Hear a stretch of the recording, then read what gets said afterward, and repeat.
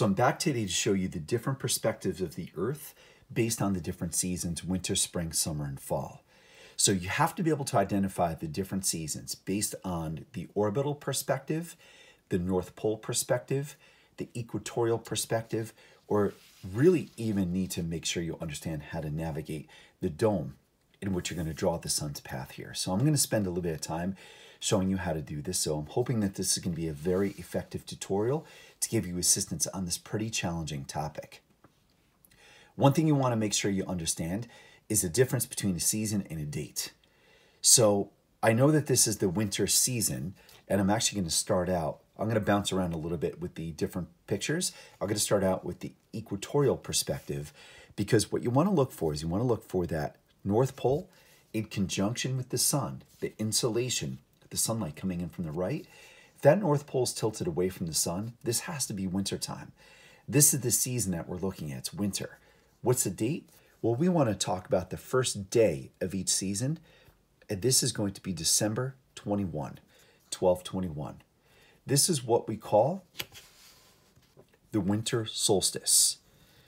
Solstice is Latin, which means the sun standing still. This is the lowest point the sun is going to be in the sky at noontime. Winter solstice, the sun standing still at the lowest point in the sky. Now, if I know that this is going to be winter because my North Pole is tilted away from the sun, you never want to say the Earth is tilted away from the sun. You want to look at the seasons from the North Pole perspective and the Northern Hemisphere perspective, because the Southern Hemisphere is tilted towards the sun. So it's their summer while it's our winter. I'll get to that in a moment. If you look at the orbital view, you always want to look at the two positions, either left of the sun or right of the sun. If you look at the North Pole on the left is tilted towards the sun, that has to be summer. The North Pole is tilted away from the sun, this has to be winter time. So winter from the orbital perspective is on the right in this instance. How do I know from the North Pole perspective that this is winter?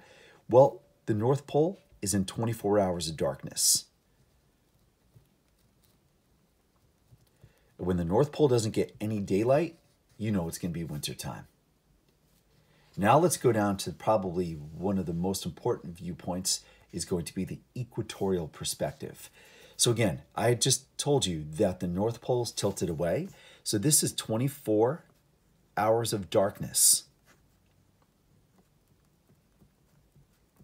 at the North Pole and the Arctic Circle. Look, notice that latitude, they don't get any daylight at all.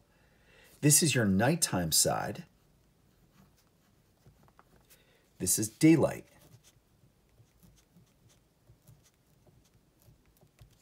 And I know that because that's my terminator. The terminator is going to separate the darkness on the left with my daytime on the right. My sun's coming in from the right side. So if this is 24 hours of darkness at the North Pole, this has to be 24 hours of daylight at the South Pole, which means it's their summertime. All right, let's kind of go down some of these latitudes. Not all of these latitudes you really need to know for these respective seasons, but New York is going to be one of them you're going to want to have a little bit of a handle on.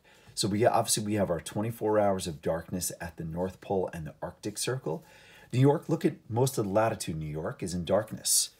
That's 15 hours of darkness and 9 hours of daylight.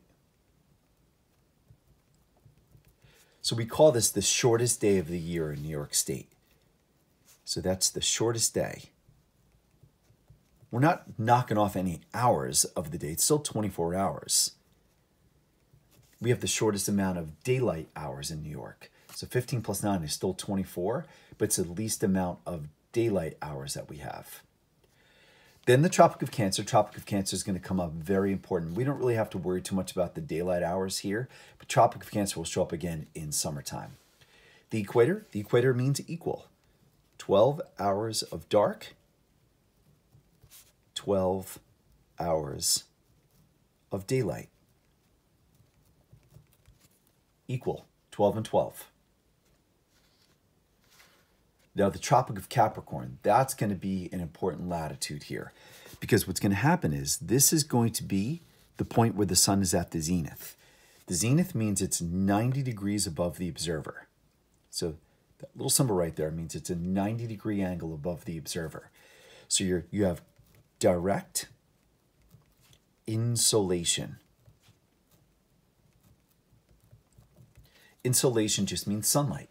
Incoming solar radiation. That's actually what it stands for, which means that the sun is going to be at the zenith, which is going to be directly above the observer.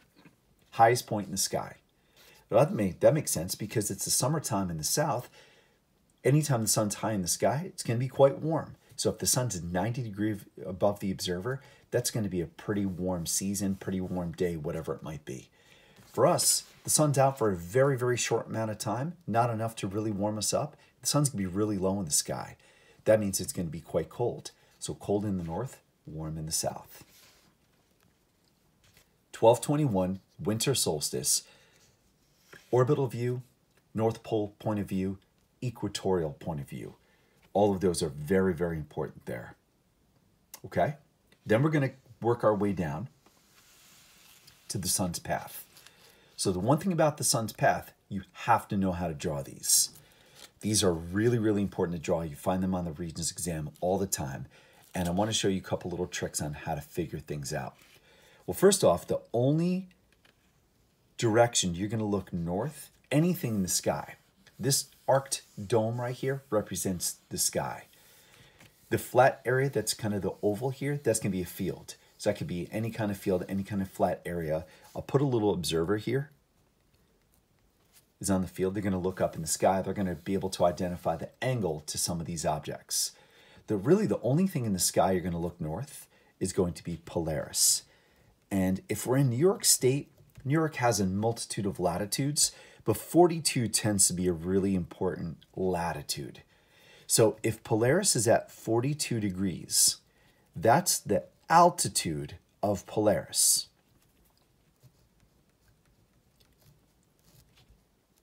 That's going to equal 42 degrees north. That is the observer's latitude. So altitude and latitude, they're the exact same number. Altitude is just a degree in the sky, while the latitude is a degree north of the equator. So Polaris is always going to be in the northern sky. And you'll see in my upcoming videos, I'm going to do Polaris everywhere that we go. In the southern sky, that's where our sun is going to come in. So we need to kind of figure out where our sun's altitude is going to be. So there is a mathematical equation that you can figure this out. If the sun's highest point is 90 degrees, that's the zenith. And our latitude is 42 degrees north. If you subtract them, you get 48 degrees. Okay? Now 48 degrees, that is going to be the sun's altitude.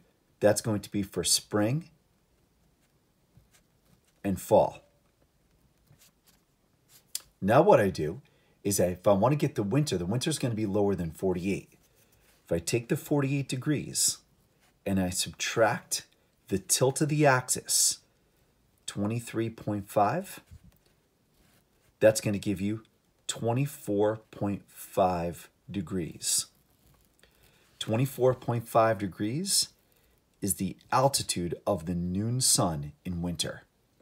The sun is always going to be in the southern sky. 24.5 degrees. Very, very, very low angle to the sun. That's why it's so cold. Now the sun rises between south and east. This is sunrise. Southeast. It's going to set in the southwest.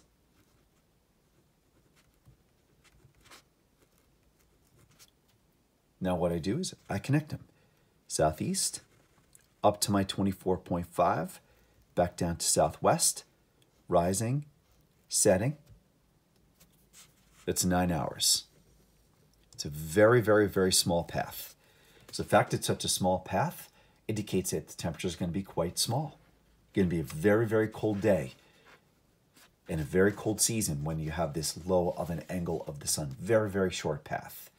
Now, because we have such a short path and we have a very, very low angle to the sun, the observer's shadow is going to be quite long. And that observer's shadow points north.